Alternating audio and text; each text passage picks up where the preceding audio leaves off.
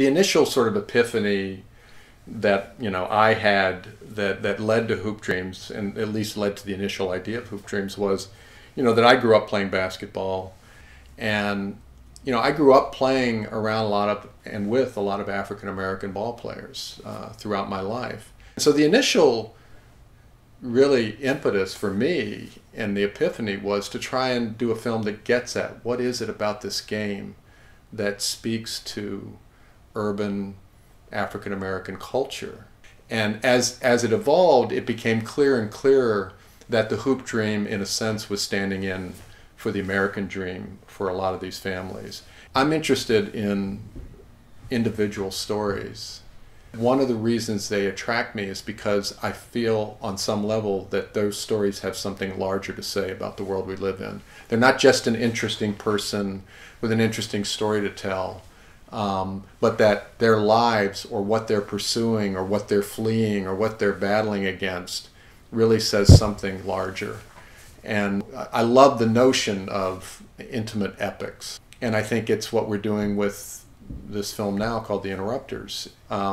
Films in which we're trying to take you as deep as we can into the lives of a few people.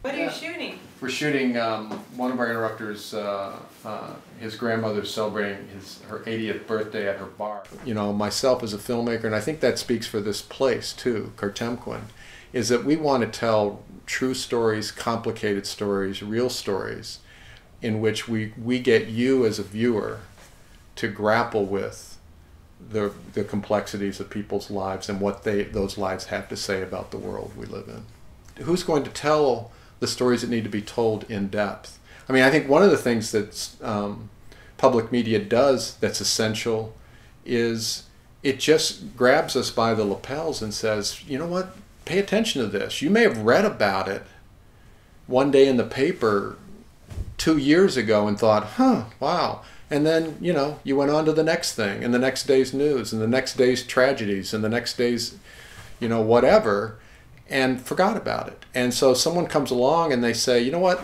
no, wait, that's not something that should be just yesterday's news. I'm going to make a film about that. I'm going to really get into that, and I'm going to spend time with that, and then I'm going to come back and show it to you and say, this is significant. I think that's one of the essential things that public media, the role it plays